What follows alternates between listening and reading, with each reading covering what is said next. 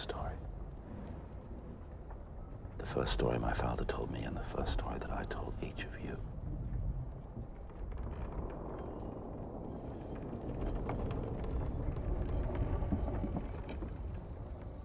In the beginning,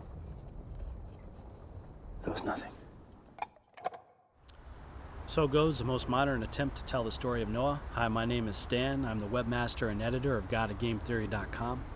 We'd like to welcome you today. I'm sure at this point in time, many of you have seen this movie. Probably most of you have heard of this movie. And I expect a good number of you have some opinion about this movie, whether in terms of the theology of this movie or in terms of whether this movie is good or not as a film.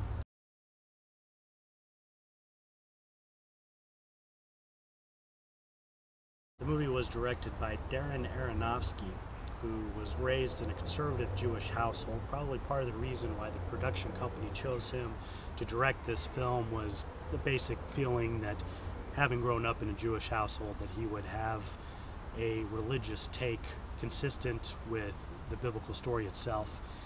In fairness, Darren describes himself as being a non-practicing Jew, a non-synagogue attending a Jewish individual. He describes his upbringing, although it's conservative Jewish, as being primarily in terms of attendance to synagogue during the periods of holidays, Jewish holidays, sort of the Christian equivalent of someone who goes to church on Christmas and Easter and no time in between.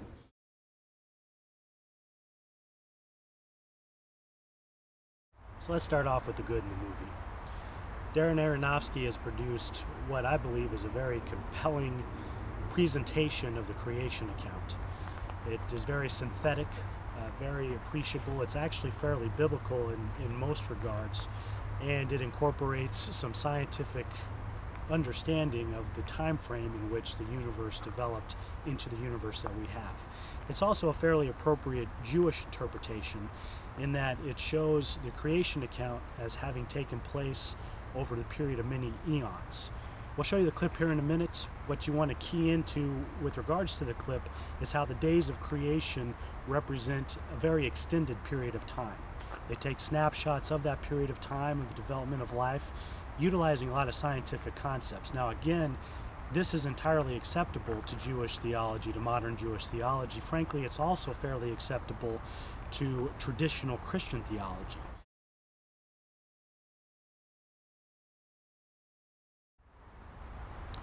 For now, we're going to show the clip from the movie Noah. Do pay attention to how it intermixes the days of creation through eons of time. I think it's very effective. Frankly, I think it's something that, from a Christian theological standpoint, we ought to embrace, not because we're afraid of science, not because science has overcome us, but because, frankly, this is what theologians in ancient history and ancient past believed in the first place. In the beginning, there was nothing. Nothing but the silence of an infinite darkness. But the breath of the Creator fluttered against the face of the void, whispering, "Let there be light." And light was. And it was good.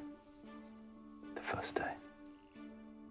And then the formless light began to take on substance and shape. The second day. And our world was born. Our beautiful, fragile home. And a great warming light nurtured its days. And a lesser light ruled the nights. And there was evening and morning. Another day. And the waters of the world gathered together. And in their midst emerged dry land. Another day passed. And the ground put forth the growing things, a thick blanket of green stretching across all creation. And the waters, too, teemed with life.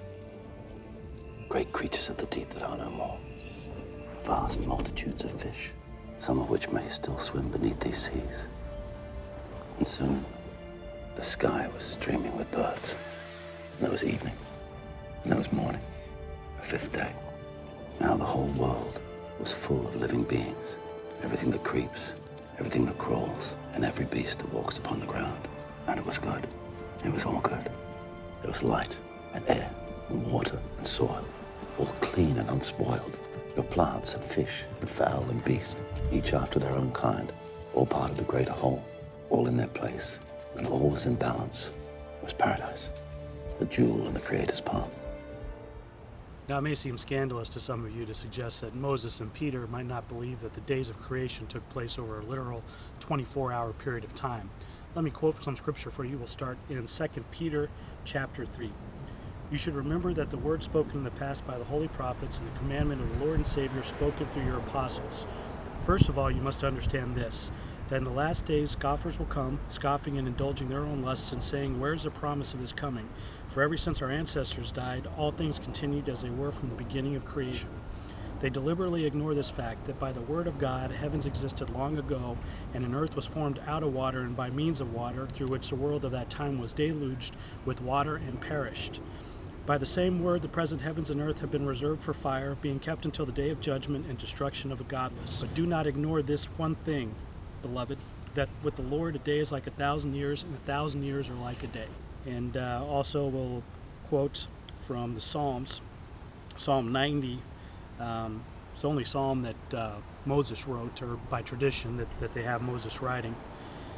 And it goes, as the Lord, you have been our dwelling place in all generations. Before the mountains were brought forth, or ever you had formed the earth and the world, from everlasting to everlasting, you are God.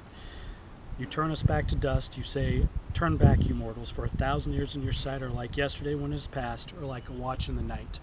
So we see that a day before God, for both Peter and Moses, were as 1,000 years.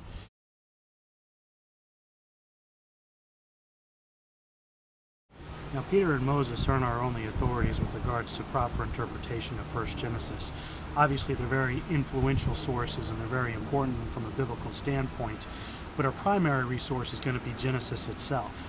How does it use the word day? In Hebrew, the word for day is yom. That's what we translate into our Bibles as day. And for the most part in Genesis, yom is used to describe a 24-hour period of time, or to describe daytime, not necessarily nighttime as well, but the time when the sun is out. The root for yom is actually heat, as in the heat of day. So primarily yom is referred to daytime when the sun is out, but it can be used to refer to a 24-hour period of time. It is used in Genesis to refer to a 24-hour period of time. However, it's a little bit more flexible than our English word day in that it's used to describe much longer periods of time as well. Now, when we get into Genesis, when we get towards the flood account, we come across a character named Methuselah. Methuselah is a very interesting character for two reasons. And in the movie Noah, we do see the character Methuselah. Methuselah is Noah's grandfather, portrayed by Anthony Hopkins in the movie. The two things that are interesting about Methuselah, first of all, is that Methuselah has the longest lifespan that is mentioned in the Bible. His lifespan given in the genealogies is 969 years. Now, whether that itself is literal or that's figurative is unimportant, but he's given a description of having lived for 969 years. In fact, the term that's used is that the yom of Methuselah's life was 969 years. You'll see it translated in some versions, particularly the King James Bible, as the days of Methuselah's life were 969 years. The days of his life were 969 years. The yom of his life was 969 years. Obviously, you round up 969 years, you get a millennium, you get 1,000 years. 1,000 years before God is as a day. A day before God is as 1,000 years. One of the major themes of many of St. Augustine's writing revolved around God's eternal nature, and he placed a special emphasis on God's eternal nature when he described the Genesis creation account.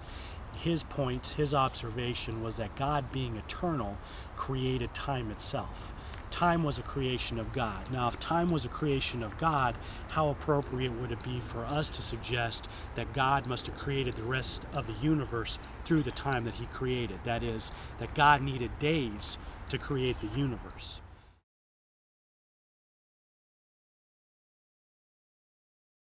Now, Augustine also noted a certain poetical structure to the series of days. It's technically 3 days of work followed by a day of rest, the 7th day of rest, the Sabbath.